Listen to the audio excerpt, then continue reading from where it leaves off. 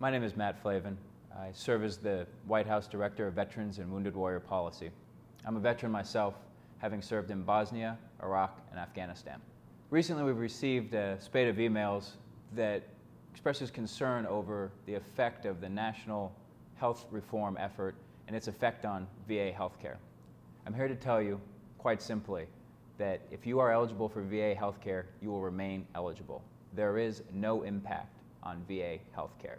The President's budget expands access to the VA to an additional 500,000 veterans who were previously denied coverage.